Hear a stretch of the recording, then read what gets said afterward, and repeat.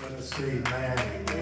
As we rise to our feet to honor the reading of the Word of God. Again, happy resurrection morning to those who are virtual as well as those of you who are visible. Amen. We've already started our celebration. Amen. And we invite you to the continuation. Amen. Amen. We're going to go back to the Gospel of John. Okay. Gospel of John in the 20th chapter. You can humbly read the first 8 verses this morning.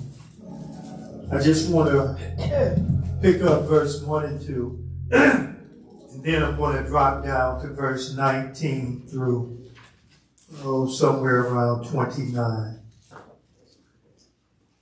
I'll be reading from the King James Version of the Holy Writ. Amen. And I pray whatever version you have is similar to the words you'll hear this morning.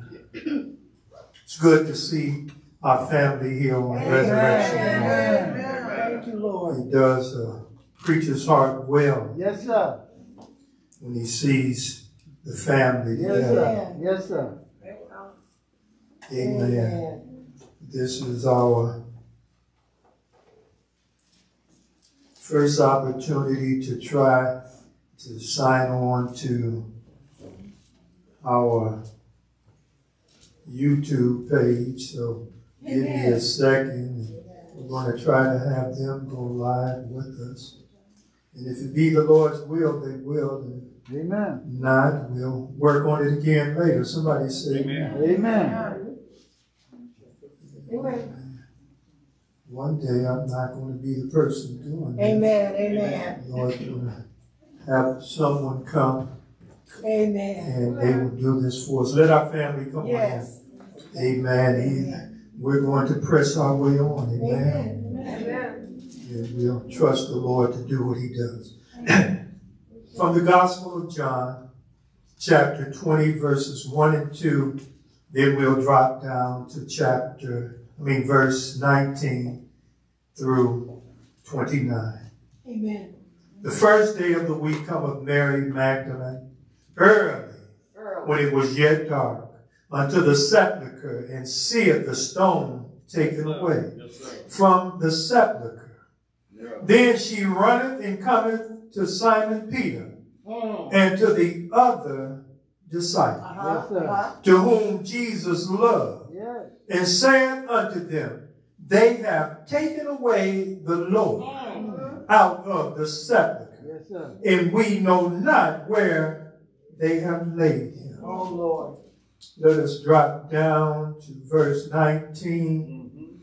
And it says, then the same day, at evening, being the first day of the week, when the doors were shut where the disciples were assembled, why? For fear of the Jews, came Jesus and stood in the midst and said unto them, peace be unto you. And when he had said so, he showed unto them his hands and his side.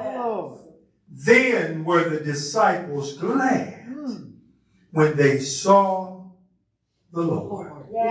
Then he said unto them again, peace be unto you. As my Father hath sent me, even so send I you. And when he had said this, he breathed on them and said unto them, receive ye the Holy Ghost. Somebody ought to say amen.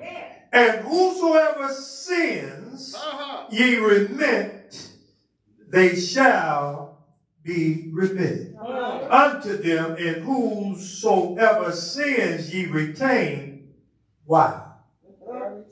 They are yet retained.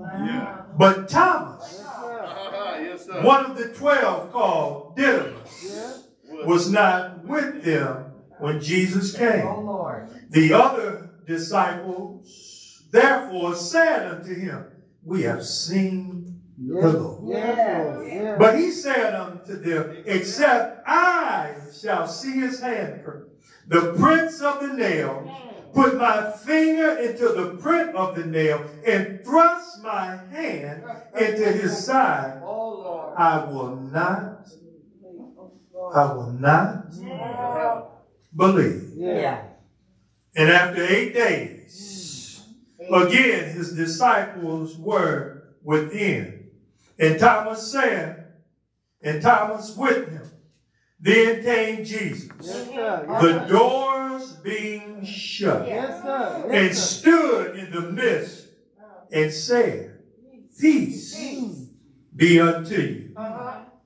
Then saith he to Thomas, reach hither thy finger, and behold my hand, and reach hither thy hand, and thrust into my side. My Lord. And be not faithless. Yes, sir. Be not faithless, but believe. Yes, Lord. And Thomas answered and said unto him, my Lord and my God. And Jesus said unto him, Thomas, because thou hast seen me, thou believe. Blessed. Okay, here's your invitation into the room. Blessed. Blessed. Say it with me. Say, blessed are they that have not seen. That's right. Yet believe. God our Father, thank you for your word. Thank you for your people. But most of all, thank you for your presence. Yes, sir. Holy Spirit, move in this place as only you can. Break the shackles and free the slaves. That we may lead to become servants. Lord, how we love you and we thank you. And it's most of all that we stand to declare that the grass withers, the flower fades, but the word of God is everlasting and eternal. And the people of God said, Amen. You may be seated. Boy, it feels good to be in church today. It feels good to be in church today. If Mother Bobby Huntley was here, she'd say, Pastor, I should have brought a sack lunch. And I would have told her, no, Mother, we're going to go home and eat a good meal. And Deacon Hart, I'm going to have me a ginger ale. All right. Deacon Hart doesn't like ginger ale. But I gave up soda for the 40 days of the Lenten season. And washed it down with a nice candy bar. Amen. This particular pericope of scripture that we find in our presence on this day from the 20th chapter is the first time where I can find in the Holy Writ that the disciples who have ran and hid because of the issues that happened on Good Friday. Here is where I find them assembled, and it is the first time that I see in the text that after the upper room discourse, the conversation on the way to Gethsemane, where Jesus, after girding himself with a towel and bowing to wash the feet of the disciples, where he demonstrates his consummate servitude to mankind on the way to his desired destination, a cross on Calvary. I see Jesus who stops in John 14 and he tells them of his desire and direction. He says, I go to prepare a place for you. And if I go to prepare a place for you, I will come again and receive you unto myself. Why, Jesus said, where I am, ye may be also.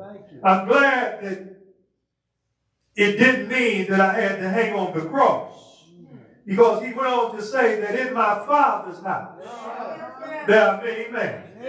And I'm glad about that. Jesus' discourse with the Jewish leaders in John, in the 2nd chapter, should have been an indicator. If you have your Bible, look with me at John, the 2nd chapter, verse 18 and 19. This lets me know that Jesus knew early that he had work to do. And last week we said that the crowd never changed its course. Right. It says, then answered the Jews and said unto him, what sign showest thou us, seeing that thou doest these things? And you have to read the upper part. I'm not going to read it all for you, but I'm going to tell you what Jesus says when they ask him this question. Jesus answered and said unto them, destroy this temple, and in 3 days I will rise it up. Am I clear right here? Jesus understood that there would be some suffering on his journey. But he was settled to stay in his journey. The first thing when I look at the disciples, just like I look at us, I see my first point, and you can write this down. That in verse 24 in the A clause, it said, being the same day at eve, being the first day of the week when the doors were shut, where the disciples were. The first thing I see is they are holding on to their facts. Wow. Where do you get that from? Because in verse 1 we find that they went to the gravesite. And they realized that Jesus wasn't there. They forgot what he had said in chapter 2. Can I help somebody to let go of some facts you may be holding today? That the reason that we hold on to some bad facts is because we have some weak faith. It's getting tight up here on the Easter Sunday. Reverend, you didn't have to do all that on Easter morning. You know that's not how this thing should go down, especially not on Easter morning. That we have to begin to understand what God is saying to his people. That God is speaking to us so that we have a greater understanding of what he's talking about. I love John's gospel because it's a majestic gospel. We have encountered many glorious portraits of the Lord Jesus Christ. We have seen his heart of compassion on display. Where he healed the sick. We've seen his power revealed when he raised the dead, fed the hungry. We have seen his grace revealed as he saved sinners like you and I. Every portrait that he paints in the chapter gives to us an encouragement. Yes, sir. That we should not just be holding on to some old facts. You do know John, don't you? John is the beloved disciple. John is the one that will write a gospel, 2 letters, and then will show up and write the closing book of Revelation. John was a disciple that opens the door to allow us to see behind the scene. John does not begin this gospel with the birth or baptism as Matthew, Mark, and Luke would. John's gospel unveils the discourse of creation. John 1 says, in the beginning was the Word. And the Word was with God. And the Word was God. The same was in the beginning with God. All things were made by him. And without him was not anything made that was made. He went on to say that in him was life, and the life was the light of men.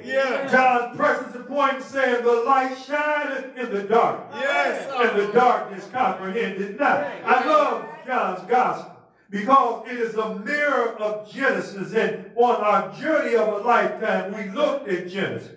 And Genesis says, in the beginning, God created the heavens and the earth. And the earth was without form and void, and darkness was upon the face of the deep. And the Spirit of God moved upon the face of the water.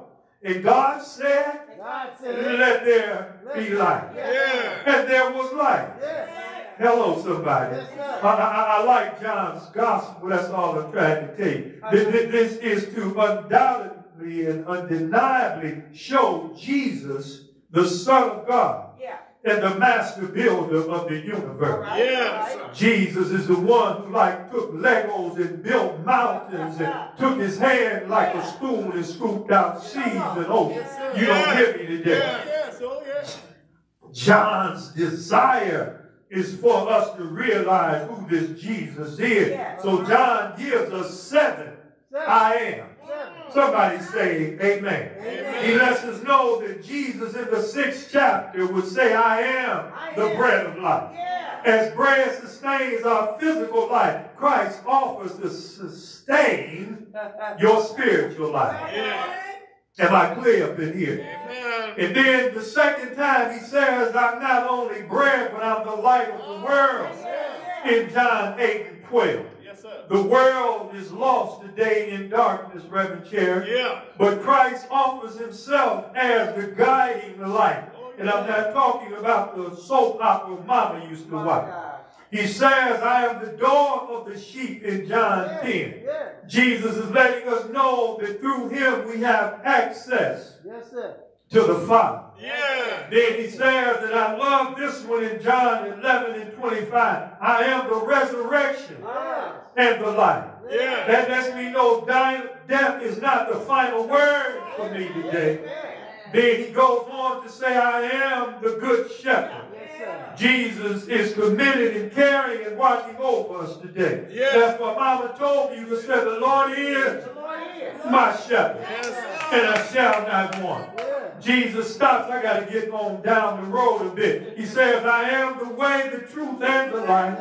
Jesus lets us know he is my compass, my source, and he is the knowledge of all truth. Am I clear up in here? And then the last time he says, I am the true vine, which suggests there might be some fake vines around. By attaching ourselves to Christ, we are enabled to have life and life more abundantly. Am I clear up in here? I'm glad that Jesus is letting us know that it's time for you and I to let go of some stuff. We're holding on to some facts that we need to let go of. Last week we talked about, and I want to pick up that thought about You Are There from the show that Walter Cronkite was the narrator of. So I would call this You Are There Part 2. All right. And if I was going to give you a subtext to it, you are there for a reason, and here's the reason. You have an appointment after Easter. Yes. Amen. All right. Amen. Right now. Too many of y'all missed that. Amen. You have an appointment after Easter. I'll prove it to you from this text we just read. On this day that is set aside to acknowledge that the sun rose before sunrise. Well, what I'm trying to tell you is your arrival here this morning is a testament to his victory over death, hell, and the grave. The question stands staring every born-again Christian. What do I do now? Can I suggest for each of us that have arrived here this morning that you have an appointment after Easter? You are here for a purpose, and you came here, some of us holding on to some fact. At 21st verse, it says, then the same day at evening, being the first day of the week, when the doors were shut where the disciples were. The New Living Translation, the translation that Sister, I had to look to make sure that was really her, Sade Luster Love. It says, that Sunday evening, the disciples were meeting behind locked doors because they were afraid of the Jewish leaders. Suddenly, Jesus was standing there among them. Yes, sir. And his word to them was 4 words, peace be with you. The New Living Translation, Deacon Huntley's version says, on the evening of the first day of